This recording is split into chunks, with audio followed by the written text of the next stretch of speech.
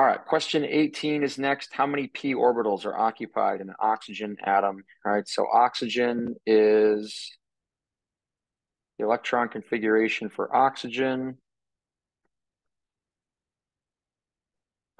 It's 1s2, 2s2, 2p4. So our diagram would look like this, and this. So my 1s2, my 2s, my 2p, I've got 1, 2, 1, 2, and then 1, 2, 3, and then 4 electrons. So how many p orbitals are occupied? To be considered occupied, you just need to have one electron. So all 3 p orbitals are occupied for oxygen.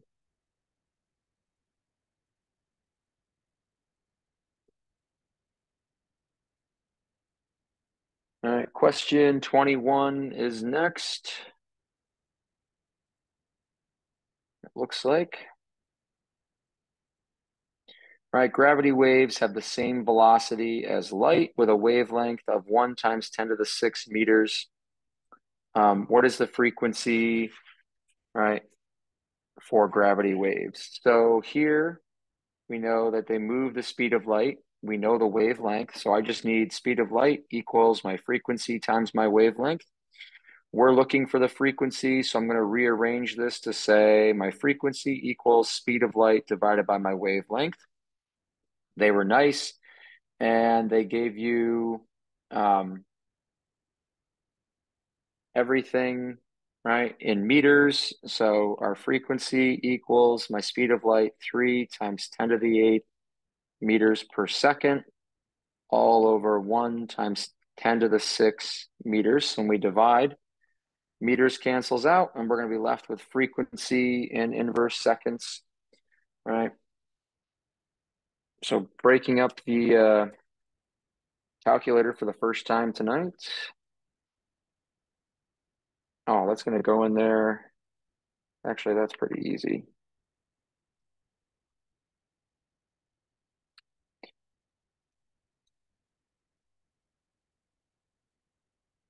Yeah, so I get like 300, right? We get like 3 e to the 2 inverse seconds for our frequency. I would say 2 significant figures because I've got 2 significant figures, right, in the wavelength that we were given there. For question 21, I think we've had a request for question 19 in the meantime. Right, question 19, of the following, which gives the correct order of atomic radius? Again, our handy little periodic table. Right, atomic radius increases down a group, and it also increases to the left on the periodic table. So let's see, we've got sodium, I've got magnesium, I've got phosphorus, silicon, and argon. So basically, right, we are looking for largest, based on these signs, we're looking for largest to smallest. So the largest should be the farthest to the left. So that would be sodium is the largest, followed by magnesium, followed by silicon, phosphorus, and then argon, right? We're basically working our way across the periodic table. So choice D for question 19. What's the periodic trend that increases from left to right? Our effective nuclear charge increases from left to right. Electronegativity, right? Electronegativity increases from lower left to the upper right, just like our electron affinity. Yeah, so Justin, I would give you, if I give you this question, it would be 2 ways. It would either be within a group, or it would be within a row, right? So that you don't have to worry about, oh, okay, this, or it would be far enough apart where maybe I give you lithium and then a few in like row 4, and then like one way down here in like row 6, so that they were far enough apart. So it was easy to say, oh, lithium would be the smallest, then this group, and then you know, so I wouldn't kind of jump all over the place for this question because, yeah, that would be too hard to kind of answer which one has the larger radius or not. All right. So question 20 as well. All right. So question 20, for our ionic radii, right? The more electrons we lose, the smaller we are. So the smallest is going to be calcium 2 plus. All right. Next would be potassium. And then our anions are always larger than the parent atom. So that would put chloride as the largest, all right, and that would sandwich argon right in between. So cations are always smaller, anions are always larger, and they're actually going to wrap around the neutral atom of argon there for question 20.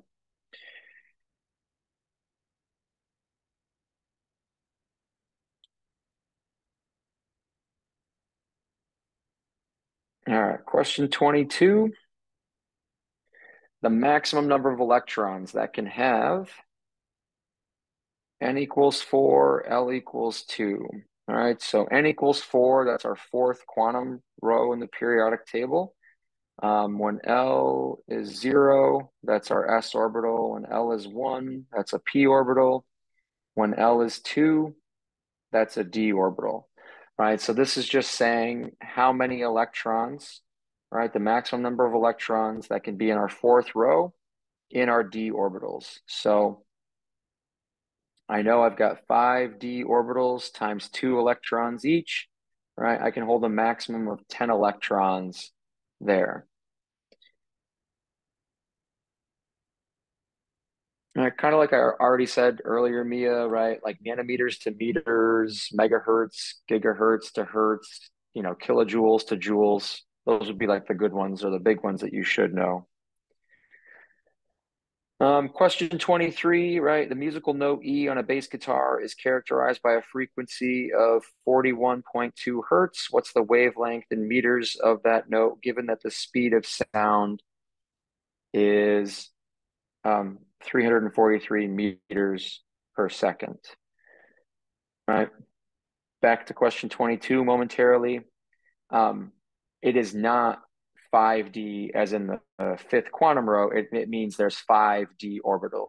Yeah, like Lexi said, I've got 5D orbitals at 2 electrons each. So here, I'll erase that and I'll say I've got 5 4D orbitals, right, at 2 electrons each. And so that's where that comes from. I did question 23 a few years ago because I just thought it was like interesting. I don't know if people are into music would think about like the frequency and wavelength of the music that you're listening to. There's the same relationship between frequency and wavelength of music. The only difference, or of sound, right? The only difference is it's not moving the speed of light. It's moving the speed of sound, but we have the same relationship where basically the speed equals our frequency times our wavelength. So I can find the wavelength, right? Wavelength equals the speed of sound divided by my frequency of that sound, right? So my wavelength equals, right, the speed of sound, 343 meters per second all over my frequency, which would be 41.2 inverse seconds. Seconds cancel out, right? And we're left with a wavelength in meters. So 343 divided by 41.2. I get a wavelength that's like 8.33 meters for question 23.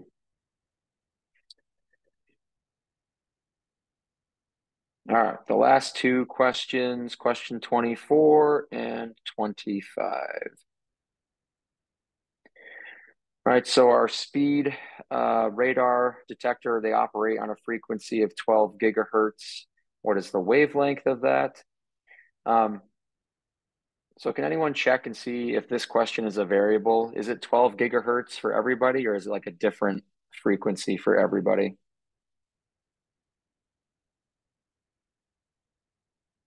It's a different frequency. All right. Is it two significant figures? Oh, okay, thank you. Um, so Alex has got 18.9.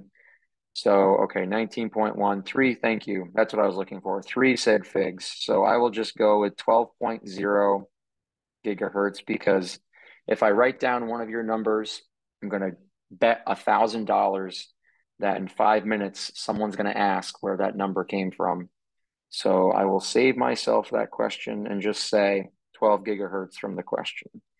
In 1 gigahertz, right, I've got a billion hertz. So 1 times 10 to the 9.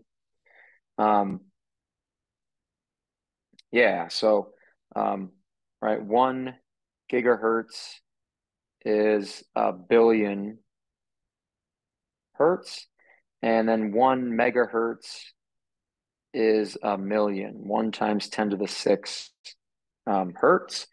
And then hertz, right? 1 hertz equals 1 inverse second. So we can directly go, whatever answer we get in hertz, we can take that number directly into inverse seconds. And that's the units we need for our calculation. So I get 1.2, all right, times 10 to the 10 hertz, or 1.2 times 10 to the 10 inverse seconds.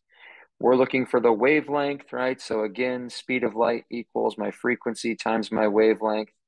I rearrange this to say my wavelength equals speed of light divided by my frequency.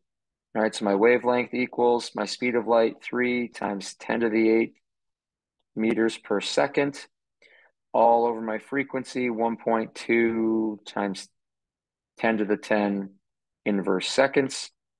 So when we divide, right, our seconds cancel out and we're left with meters, right, which is good because we're looking for a wavelength, which should be in meters. So 3 times 10 to the 8 meters per second divided by 1.2 times 10 to the 8, or 10 to the 10, sorry. Yeah, so just be careful. There's one little typo right there. Right, this should be 10 to the 10. And I get a wavelength of like 0.025 meters, sort of three significant figures, right? 2.50 e to the minus 2 meters would be our wavelength there for question 24. For question 25, right, how many photons of light are released from a 0.5 watt laser that has a wavelength of 585 nanometers? And we run that laser for 10 seconds. So some different steps we have to do here, right? Number one, we want to find our total power.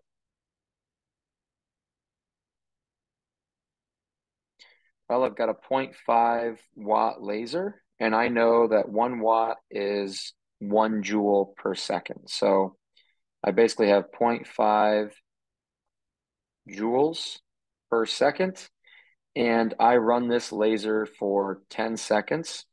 So I'm basically going to release, right, 5 joules of energy. That's the total energy. Now I need to find energy per photon. So now I need to take this wavelength of light and then find out how much energy is in 1 photon of this wavelength of light so that I can figure out how many total photons I would need, right, to give me 5 joules of energy. So we want energy equals Planck's constant speed of light over my wavelength. Wavelength, 585 nanometers. That needs to be right in meters. So 1 meter is 1 times 10 to the 9 nanometers. So I've got 5.85 times 10 to the minus 7 meters. All right, so now I can find energy. Energy equals Planck's constant, 6.626 times 10 to the minus 34 joules times seconds times my speed of light, 3 times 10 to the 8 meters per second all over my wavelength, and 5.85 times 10 to the minus 7 meters. We multiply, seconds cancel out. We divide, meters cancel out, and I'm left with joules, which is good. We're looking for energy, right? And so remember, this is the energy for one single photon of light. All right, so 6.626 times 10 to the minus 34 times the speed of light, 3 times 10 to the 8 meters per second. Divide that by 5.85 times 10 to the minus 7. And I get like 3.397 times 10 to the minus 19 joules. And this is joules per photon. All right. So now we can go back and say, all right, how many photons do we need? All right, I've got 5 joules. And I know for every 1 photon of light, right, we basically have to divide by the energy to see how many times this goes in there. For every 1 photon, I've got 3.398 times 10 to the minus 19 joules, all right, to get some really big numbers. So 5 divided by that. And yeah, I would say 3 significant figures based on the numbers given. So I would say 1.47 times 10 to the 19 joules, or sorry, photons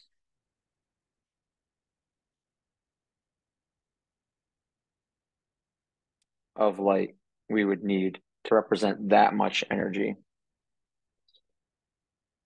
All right. Stop the recording.